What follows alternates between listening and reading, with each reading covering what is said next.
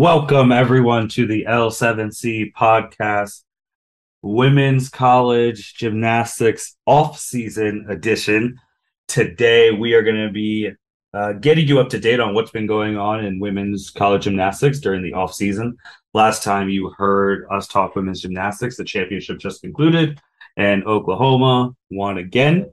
So that's been months ago, and now we have our women's gymnastics expert back.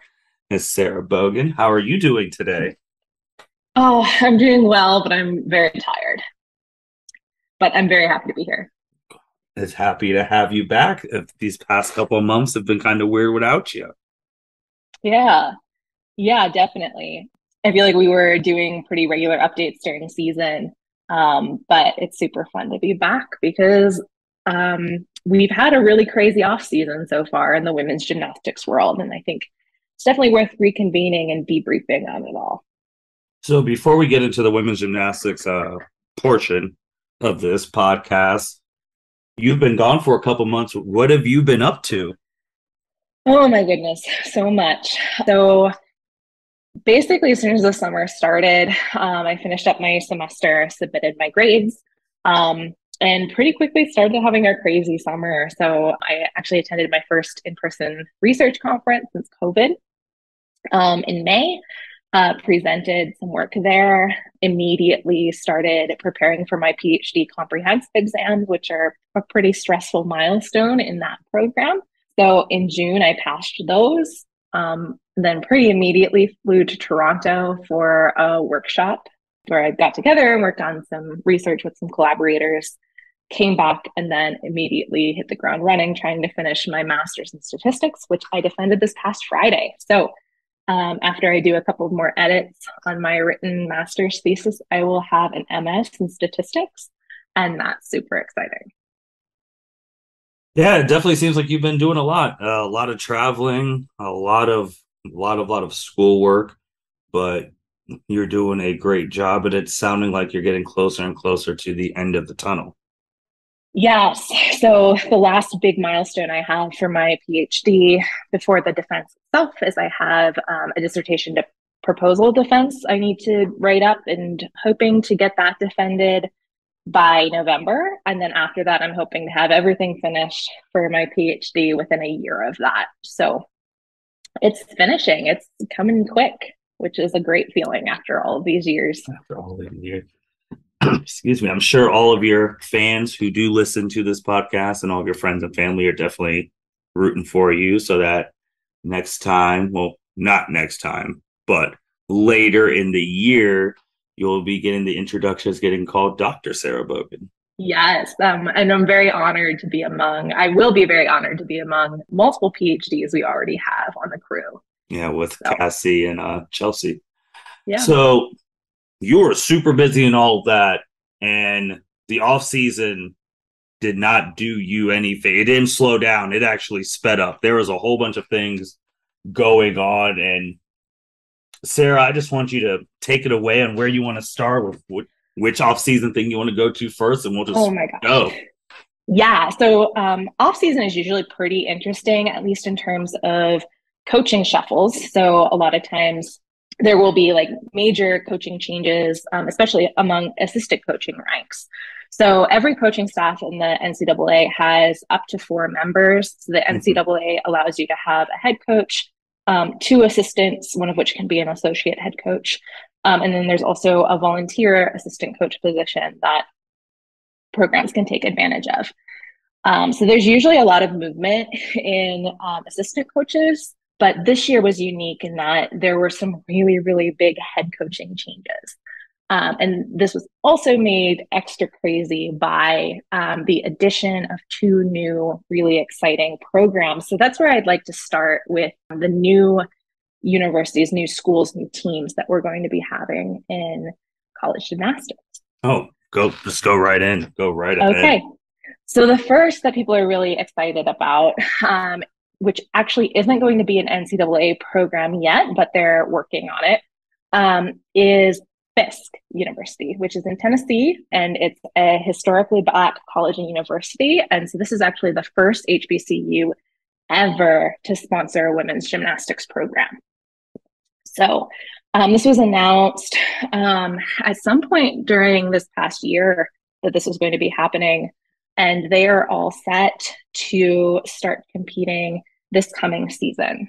So they've been doing a really awesome job getting that program up and running. Corinne Tarver is the head coach there. And she has a lot of distinctions as the first Black gymnast to compete for the University of Georgia. That was back in their heyday. She was the first Black gymnast to have NCAA championships to her name. And she's just building a really exciting program. A lot of student athletes have already committed. She has a team all set up and ready to go. For now, they're competing in the NAIA rather than the NCAA because Fisk as a whole hasn't been, it isn't an NCAA school yet, but they're hoping within the next couple of years to transition into NCAAs so that all the gymnasts on that team can vie for NCAA championships along with everybody else, which is super, super exciting.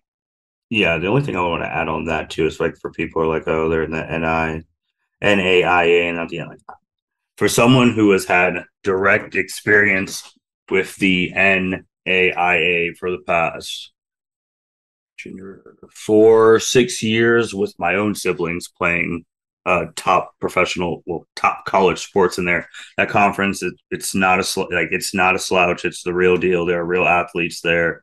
Just for the people who don't know, because I've seen all the athletes firsthand. I've lived with them, so it's a real deal, and it's a big, big thing for Fisk. I think also this also is going to go into like the Clemson thing as well. Mm-hmm. With these new programs, are they giving their coaches? Are they going to give their coaches enough adequate time to build a program? Like, are these schools going to expect them to? I want you in the Final Four against Oklahoma in the next 3 years. If you don't make it there, you're out of here. Like, are they going to give? Because all sports are different. Like football, they don't give their coaches time anymore. If you're not in a championship in 3 years, you're out of here. So it's like, are those schools going to give these places and these coaches enough time to actually build, recruit, establish that fan base and all that? Yeah, I mean, gosh, I sure hope so, especially for Fisk. I think one thing I'll say about Fisk before we can definitely move on to Clemson because that's also big news. But like something I just want to make sure I really reiterate about Fisk is that there has been push for a really long time for an HBCU to take on gymnastics. So the past three really. The past three Olympic all-around champions have been women of color from the United States. So going back to Gabby Douglas in 2012, and of course Simone dominating since then, and then Suni, of course, she's not Black, but she is a woman of color, and there have been a lot of discussions just kind of more broadly, and we talked about this a little bit with the UCLA situation this past year, that gymnastics remains just a primarily white sport. And there's a lot of power in having an entire team full of women of color. And so because of that, there's already just a massive amount of support for Fisk and such. And so they're already building up an amazing fan base. So in that way, I think the excitement that already exists for Fisk is going to help them a lot. And just the symbolism of having that team, even if they don't have championships right away, I think it's going to be really important. And I think I can see support for that school and like allowances for that program to grow. So you said something actually really, really interesting, and don't want to gloss over it, about you have these past three champions who have been deemed the best on the planet. The one in the middle, Simone, has been deemed not just the best on the planet, the best who's ever lived to this point in 2022. And it's going to be really hard for whatever 1-year-old or whoever many, many years from now to reach her status. But currently she's the best ever. And how you said it's a predominantly white sport, which this kind of goes to like other sports too, like a soccer or something like that. Is the price of admission when you're younger, is it too high where obviously the economic pay gap and things like that between races? Is it just too much that it's hard for minorities to get in? Because I have a younger brother who got a full scholarship because of his ability to play basketball. But those travel leagues, AAU, I mean, it cost my parents a lot of money. And obviously, the Yeah. end goal is for your child to get a full ride and potentially play professionally. Like these parents, they're paying a lot of money. So that's why I always wanted to ask you, since you brought it up.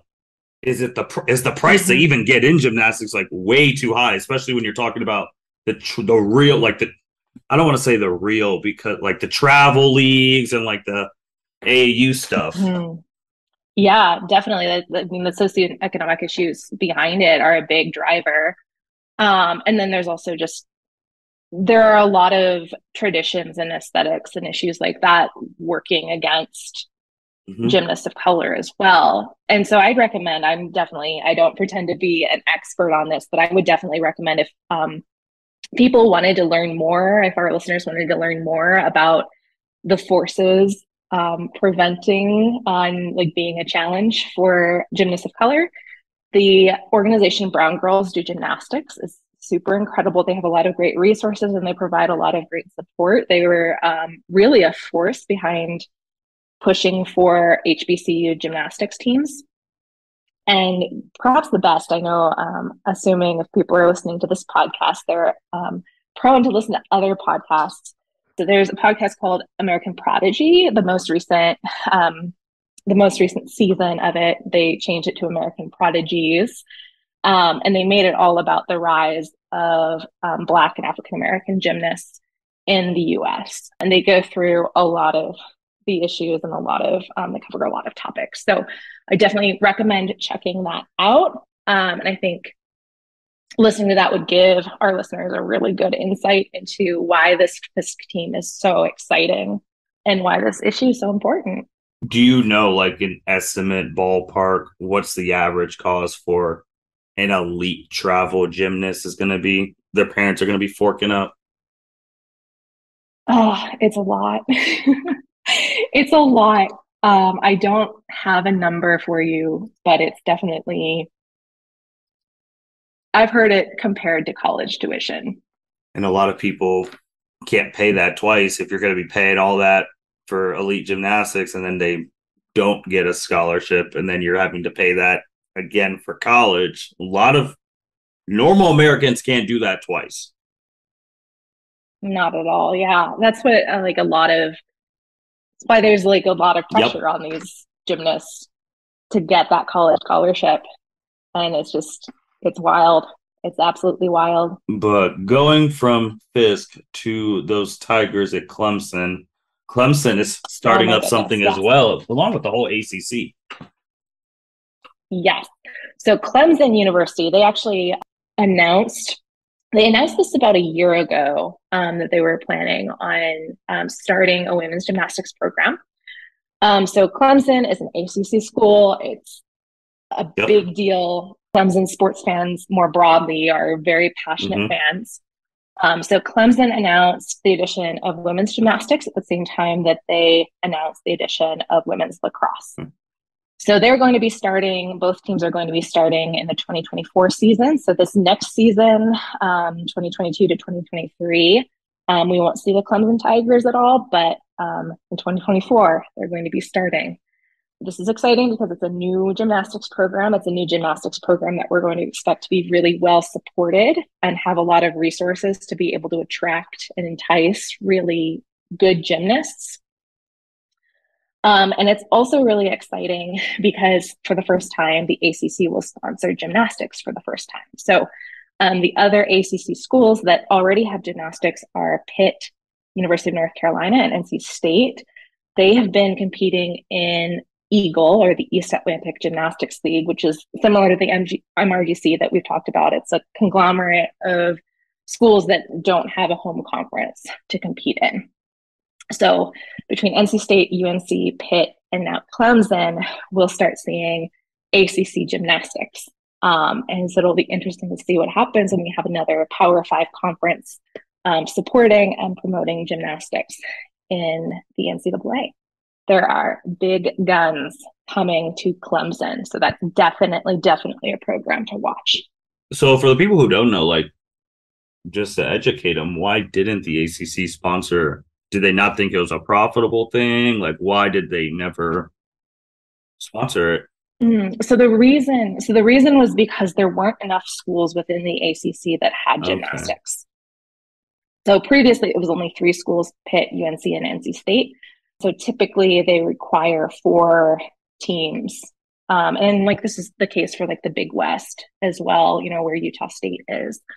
Um, so typically, like four is kind of the critical mass Okay. of teams that they'll need to like kind of start and sponsor a championship. Well, So that is that is why. why. And you could tell that Sarah has been around her couple of episodes because she is hitting these transition points oh so well. You talked about Utah State and going into the coaching thing. Yes, You lost the coach. You lost the head. What's I going on? know. Yes.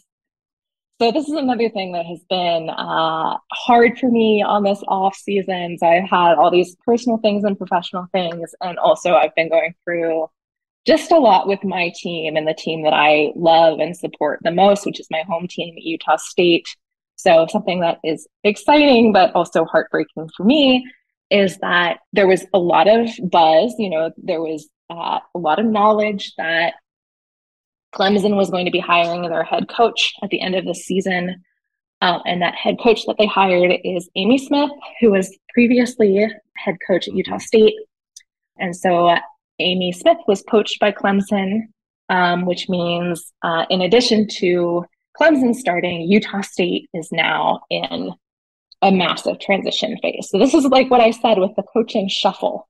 So usually there are a lot of assistant coaching positions that shuffle around, but head coaches moving causes this crazy trickle down I have a effect. question So for you. Amy Smith is, So with yes, Amy going, you said because you said the perfect word, poached. Do you know if yes, like was it a money thing? Did Utah State not counter Clemson's offer? Like if she's been because not just she didn't just leave by herself. Like people went with her. So do you yes, like why? yes. I guess what enticed her to leave the program that she had now and go to a unproven, untested, all that program? I just want to know if Utah just didn't offer the same amount of money. Yeah, I have no doubt that it's a money thing. I also think that it speaks to, so I'm not that in the know about the Mm-hmm. ACC, and I wasn't very in the know about Clemson, but I think it speaks to just how powerful and how many resources Clemson University has because they were able to be just probably they were able to give just an unbelievable offer and an unbelievable opportunity for a new Power Five conference team to start. Like they're going to be building a brand new practice facility. And that's better than Utah State could ever hope to offer. And I have no doubt that those passionate fans and that exciting fan base is going to be just head and shoulders above what Utah State is able to offer in terms of fan experience and support as well. And then academically, Clemson is an incredible university. So something that you hinted at is that in addition to Amy Smith leaving, um, she took six of Utah State's best gymnasts with her. And that was kind of the thing that hurt me. I don't want to say hurt because I try really hard, you know, in my support of college gymnastics to kind of put the gymnasts Mm-hmm. first in terms of who I support. And if this was their choice to go, if this was their like opportunity that they got to go take advantage of, I want to support that no matter what. But it's hard not to be heartbroken that people like Rebecca Wells, who won all around at MRGC championships, isn't going to be competing here at Utah State anymore. Or Bree Clark, we've talked about her a lot this year. She was an All-American on the floor. She does the biles on the floor. Really wanted to see her do that in the spectrum. And that's just to name a few. There are six gymnasts who went and just gymnast that I loved watching, that I loved talking to when I went to the gym. And there will definitely be very good leadership in 2024 when the gymnasts start up competing again. But I definitely feel quite a bit of sadness about not having them here at my school anymore. So while you were talking, because that is crazy, especially losing your best people, I wanted to see if bringing up some representation in women's sports, all that jazz. There's like a list of like highest paid women's gymnastics coaches, and nothing I found was recent. The most recent thing was like 2019 about KJ Kindler, who one of the last things I said on our last thing is like, you need to put some more respect on her name. And this was back in 2019, how she got approved that if she makes it through her 2025 season, she'll get like 3.1 million if she fulfills the stuff. It's believed she's the nation's highest paid coach at this time. I would assume the lady who has multiple national championships is the highest paid. And this article from the transcript, the Norman transcript, was saying she was getting paid 225 to 280,000 base, and then she had like other funds and all that. And I think that's kind of crazy too, that the best coach in a sport in college is it's not only, but getting paid 280,000 when you have the worst coach in another sport, like let's say a college football, they're getting paid like 3.2 million. So I was just wondering, there's no way then that Clemson offered her KJ money, because if they did, then KJ would have to go back to Oklahoma's like, hey, if Clemson's offering her this, I need to get paid more of this, or you have the potential of seeing her walk. I'm not saying she is, but if it's a money thing. But how is Utah State going to bounce back with losing their coach and their best gymnast? Like, did they also lose like incoming freshmen who were saying like, I was going to come to the school because of Amy, but Amy's not coming there, so I'm going somewhere else. Does that happen too? Right. I'm not sure too much. Like, I'm not too sure about incoming freshmen. I wasn't too in the know about our incoming class. But I do want to mention so when it first happened, I was just floored. I was like heartbroken. But things have been slowly falling into place for Utah State. So we did hire a new head coach. Her name is Kristen White, Coach White. So this is her first head coaching gig. She was formerly an Arizona State assistant coach, so she brings that good Pac-12 experience. She used to be an Oklahoma gymnast, so she comes from that rich tradition of very good gymnastics. And she brought with her Arizona State's volunteer assistant coach, who used to be a Florida gymnast, Rachel Slocum. Okay. So they have been working very hard to recruit and rebuild. And they recently completed their coaching staff by hiring Robert Landini, who is a very good hire, very exciting hire. He has previously coached at Utah, Denver, Florida, and Nebraska. He also used to coach Romania's junior national team. And he was on Florida coaching staff when they won national championships. He's coached 4 NCAA vault champions.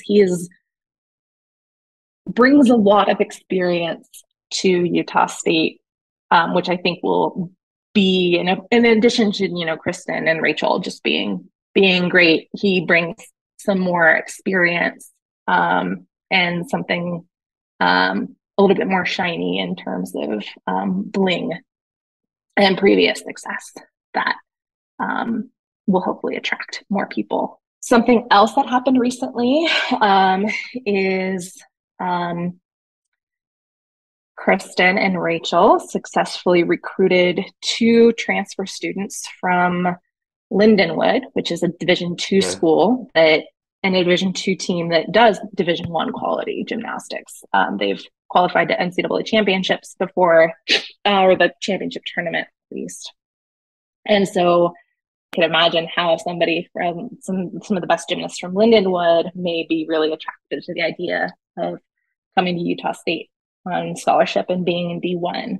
So one thing about the 6 Utah State transfers who are now at Clemson is I believe they were all scholarship athletes. So Utah State has these shiny scholarship spots that they're able to offer to current gymnasts who've kind of proven themselves as well, kind of attract new talent. So the rebuilding is still a work in progress. I have reached out to Kristen White on Twitter. I've let her know that, I'm still here. I'm still willing to be super supportive. I still care about Utah State Gymnastics a lot. And a lot of people are rooting for them as they kind of rebuild.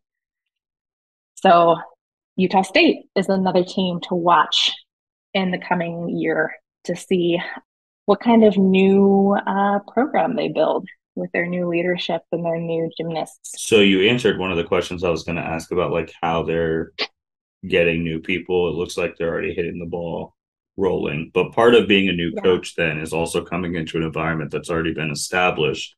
And instead of it's important to get the new people, how are they keeping the current gymnasts here? Like how are they making sure no one else is going to be like, I'm trying to go where Amy's at. I'm trying to go here. Like how are they keeping the current Utah State gymnasts in house?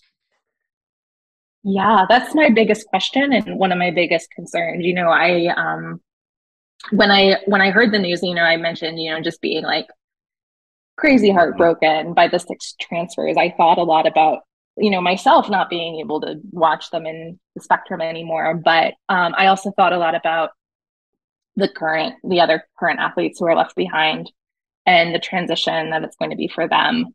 And I really hope, the biggest thing I am hoping for with this new coaching staff is a smooth transition for those current gymnasts. I think about like Brianna Brooks and Danny Kirsten and Ariel Toomey and just like all the women that are still here that I love watching. And I want more than anything a good next year or so for them. And so I haven't talked with any of the current coaching staff yet. And I haven't chatted with any of the gymnasts. I don't know much about how they're feeling, but I definitely am thinking about them a lot and really, really hoping for that smooth transition for them. Going there is a school that we have talked about since you've started on the L7C. Yes. UCLA. Yes. Chris resigned. I feel like this has been something. There's going to be major changes there, regardless of all the stuff they've gone through, and these are the steps. So, was he the only one who left, or did everybody leave? Yeah. So Chris Weller, UCLA had a really rough season. A lot of turmoil, a lot of criticism of Chris Waller and how he handled the whole situation with the racism and problems with how that was handled. So I was actually kind of surprised that he resigned because it seemed for the longest time like UCLA was just going to try and brush everything under the rug. But especially after UCLA failed to qualify for nationals, I think that was kind of the nail in the coffin for Chris. So he announced his resignation shortly after NCAA's happened, the end of the season. That was kind of another big coaching change news was him stepping down. So usually what happens, and I'm sure this is probably the case for other sports, but like in gymnastics, it's kind of traditional that if a head coach leaves, most of the rest of the staff also leaves.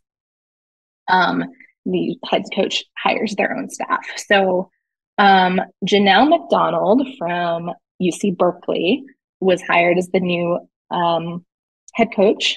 She had been the uneven bars specialist coach at Berkeley and coached that team to really good bars scores and such. When she was announced as the new head coach at UCLA, the response from the gymnasts and the response from the gym turnout was all very positive in terms of her being just a good human and a good leader. She previously coached at Woga, which is the gym where people like Nastia Liukin, Carly Patterson, Maddie Koshin, Caitlin Ohashi all trained. So she got really good reviews from all of them. Simone's coach, Cecile Landy, Simone Biles' coach, used to coach there and used to coach with her. and said really good things. So overall, people seem to be pretty happy about Janelle McDonald and Coach McDonald taking over. So she did say when she came in, she definitely wanted to, talk to all of the current gymnasts and make sure there's a smooth transition. And she was open to keeping coaching staff on board. So she has announced the rest of her coaching staff, and the only person who stayed is BJ Doss, who used to be the volunteer assistant coach and was in charge of all of the floor choreography before. So BJ Doss has been promoted to a paid position. She's now the assistant coach. And between the two of them, they are kind of BJ is the only holdover from the previous coaching staff. Yeah, so just like with we were talking about coaching with Utah State, obviously her hers is a lot different than Utah State's because you're coming in there, there's a lot of mistrust, there's a lot of Yes. issues. Teammates ain't trusting teammates, ain't trusting the school, the community. I still think that athletic director is still there. So all of those things, and you're coming into that, and you're the one who get to give the speech like, "Hey, we're gonna have a different culture. I want you to stay at UCLA. Like, it's not gonna be the same thing, I promise." And obviously, you're telling these gymnasts and athletes that, and yes, they are adults, but you also have to reaffirm that to their parents because it's like if their parents are like, "Hey, I saw what my daughter went through. I don't want them at that school anymore." Like, I don't care if you're going to change it or not. It's not going to change quick enough for me to feel comfortable with my daughter staying at this school. And obviously, her going into living rooms telling parents that I know what you've heard about UCLA. That was not me. Word about this, and this. So kudos to her and that staff because she has a lot of repairing she's going to have to do to get that school where they want to be. Yeah. And another kind of difference between Janelle and the situation at Utah State is UCLA is another one of those really big traditional programs that is expected to do really well. UCLA has won, I think, 6 national titles now. It's another team where the expectation is that there's going to be results. And I know we talked about this before. UCLA has had, like, this past season, they had one of the most decorated and talented freshman classes. And Chris wasn't able to deliver as head coach with them. So there are high expectations on Janelle in terms of rebuilding the culture and also rebuilding the ability of them to get results. And I do just want to add one more thing about BJ Doss staying on as assistant coach. I think UCLA goes viral based on their floor routines and their floor choreography. And so I think keeping their floor choreographer and their floor coach in BJ kind of reflects that in terms of their strength and their priorities to kind of continue that legacy. So I'm very excited to see what happens with UCLA. They've got some rebuilding to do, but I have high hopes for them, and I hope it's a good transition. I think also Sarah just tipped her hat on whenever she does the women's gymnastics season preview, her number one team to watch. Maybe she already tipped it that it's going to be UCLA. If she doesn't count her own school, Utah State number one. Yes. And Fisk. And Fisk is going to also be there's so many teams to watch. And then one more thing that I forgot to mention before we move on to from the coaching shuffle situation is I think the thing that prompted me to send you a message and say this offseason is bonkers and we need to do an update is in May, shortly after her contract extension was announced, just out of nowhere, Alabama's coach, Dana Duckworth, suddenly stepped out. Aren't they good? So why'd she leave? They're really good. Nobody knows. So there are a lot of rumors, but not a lot of concrete reasons as to why. It happened very, very quickly. So Dana Duckworth resigned within something like 46 hours. A new head coach had been hired, Ashley Priest-Johnston, who was a national championship winning gymnast at Alabama, previously coached at Auburn, was doing really good work there. So she just got really quietly, very quickly appointed to that new head coaching gig. Oh, And she's been slowly building her staff as I well. feel like So something was in place there. not 46 hours and you have a yes. new. I feel like there were some things behind the scenes that we will probably never know until a book's written, but something sounds a Yes. little fishy there. Yes.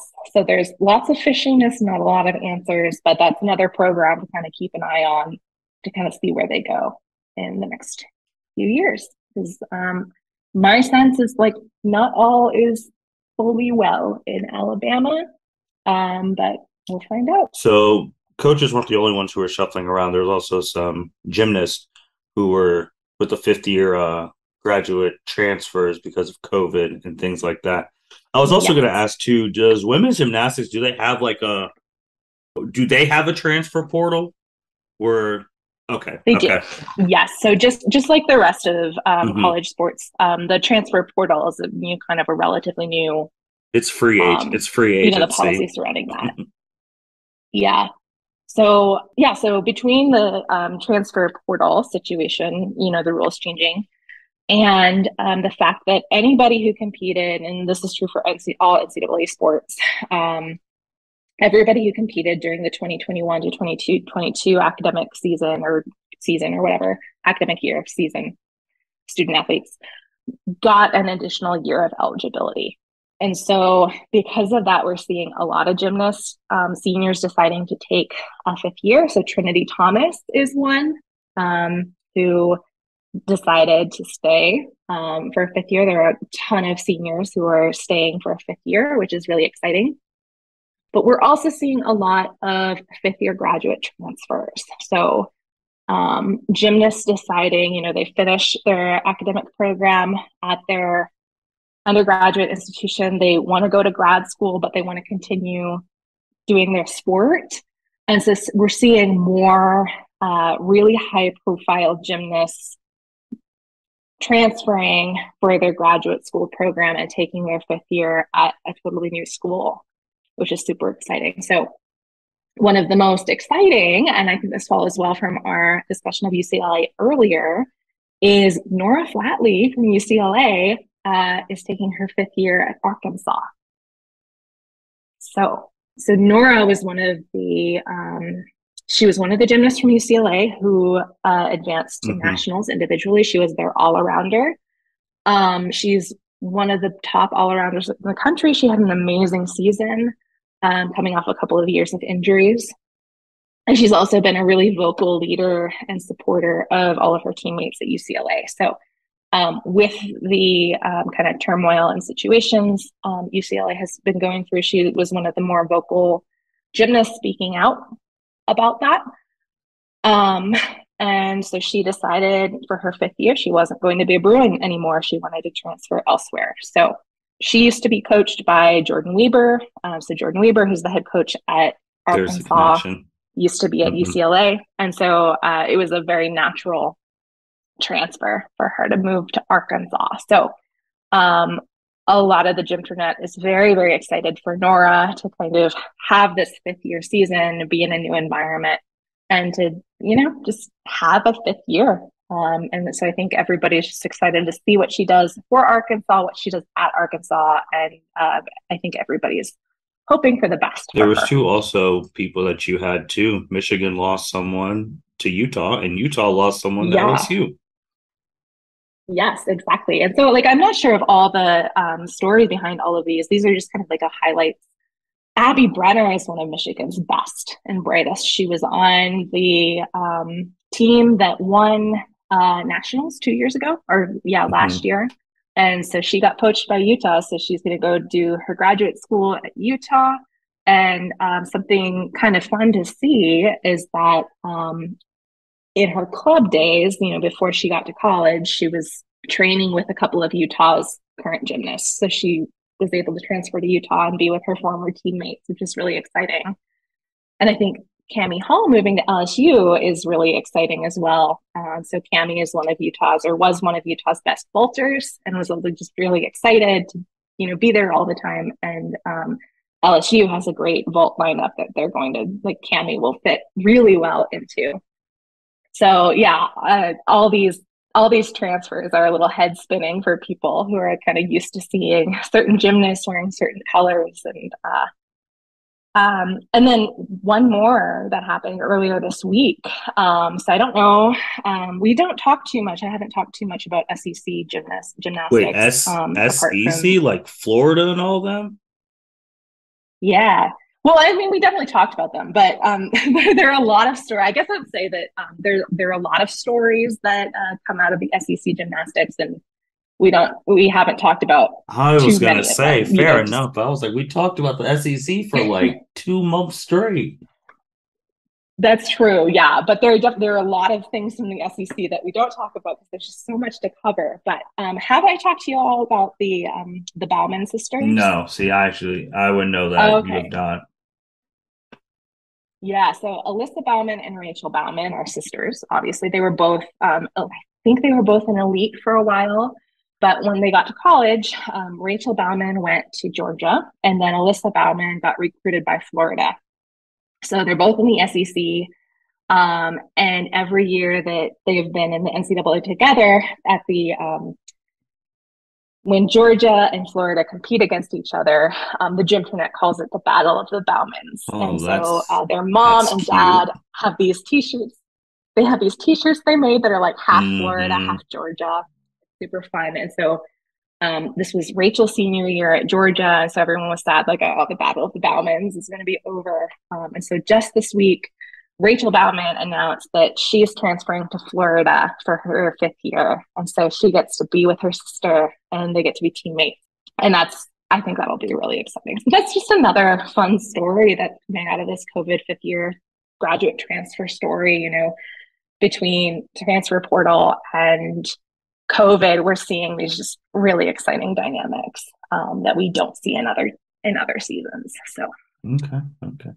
yeah, Um, one of the last thing, you are going somewhere this weekend. I At the am. time of whenever this episode comes out, it might have already happened, but you are going somewhere this weekend. Where are you going? Yes. So I am going to an elite gymnastics meet that just happens to be in Salt Lake City this year. So this meet's called the US Hmm. Classic. And it's kind of, it serves a couple different purposes. It's the final opportunity for elite gymnasts to qualify for national championships later in the summer. And then it's also often used as kind of a tune-up meet. So a lot of the top gymnasts who've already qualified just kind of use it as a dress rehearsal. I actually went to this meet back in 2018 when it was in Columbus. And kind of a fun thing about that meet that I went to was it was Simone Biles' comeback meet after taking her well-deserved year off after the Olympics.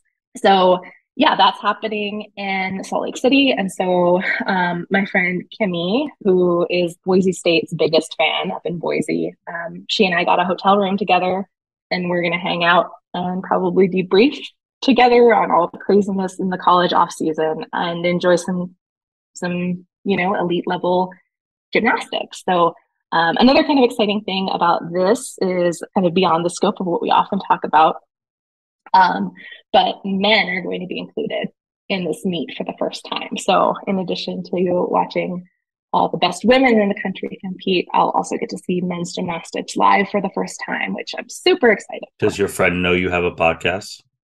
I've mentioned it to her, yes.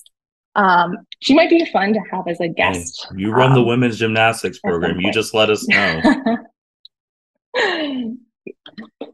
um, but yeah, so on I guess, keeping it kind of tied to Hmm. NCAA, there is one current NCAA women's gymnast competing there, Leanne Wong from Florida. So she was one of the all-arounders to watch at nationals. She was also a USA Olympic alternate last summer, and is the reigning world championship all around silver medalist. So she's a big name who's continuing her elite career.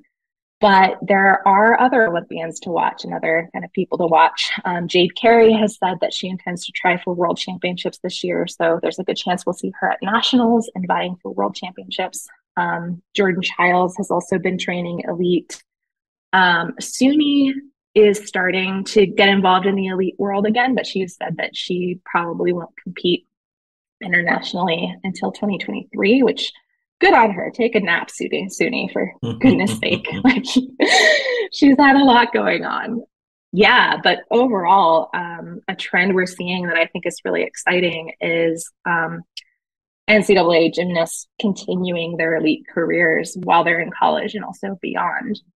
And so I think in the next several years, we're going to see more and more overlap between NCAA and elite gymnastics. So another dynamic to keep an eye on. Sarah, when does the season start? NCAA season? Yeah, so official season usually starts in January every year. But in terms of training, that'll start in November, and we'll start seeing inter squads and such around December, kind of end of fall semester for a lot of schools. Okay. Just putting that for the fans out there so they can expect when they could potentially hear your preview episode of the season. But Sarah, that's all we have for today. Is there anything else you wanted to add? Oh my gosh.